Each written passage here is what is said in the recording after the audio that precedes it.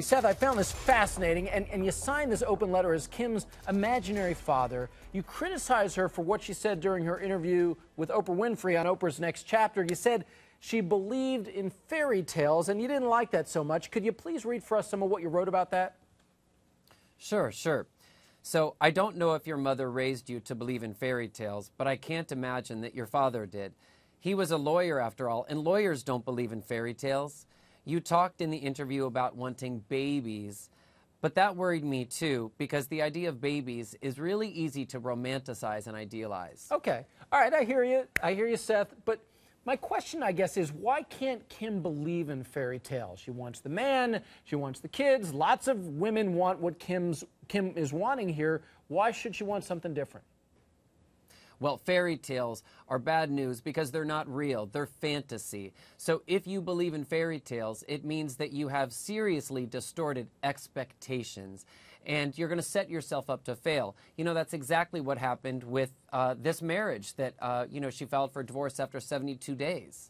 Yeah, and it is interesting, sort of ironic, that a woman who bases her life in reality wants to live her life by fantasy. So I see your point there. And also, in this fascinating open letter to Kim on PsychologyToday.com, you take issue with Kim dating Kanye West, and I'd love for you to read what you wrote about that. Sure. So I'm most worried about the new romantic relationship with Kanye West. At the very least, you're aware that it is a little soon to start another relationship. After Oprah asked if you'll marry Kanye, you appropriately responded, "First, I need to get divorced." You know, your soon-to-be ex-husband, Kris Humphries, appreciates the fact that you still remember him. Yeah, I'm sure.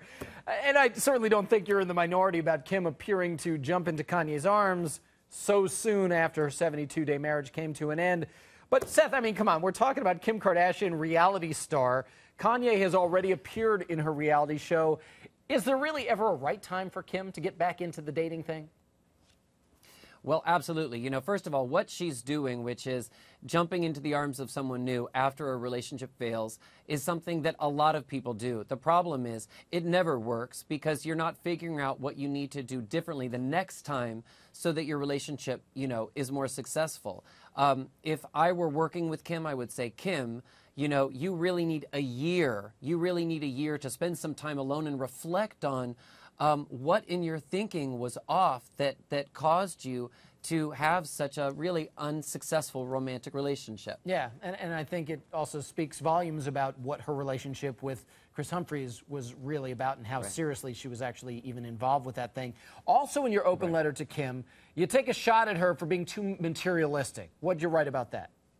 Right, and that's a shocker, right? Yeah.